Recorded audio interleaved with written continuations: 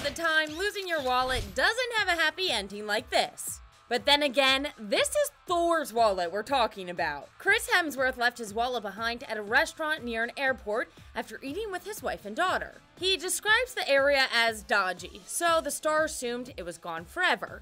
But the Good Samaritan who found it contacted Hemsworth's manager and got the wallet back to him.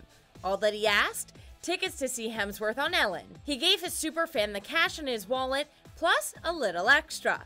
Hemsworth wrote a letter to help 17-year-old Tristan Budson Barker become an Eagle Scout.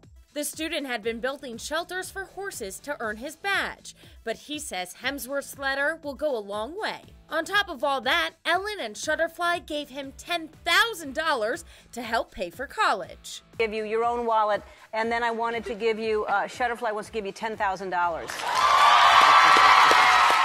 It just shows it pays to do the right thing. And you might even get to meet a mega celeb because of it. But 60, now you know, pass it on.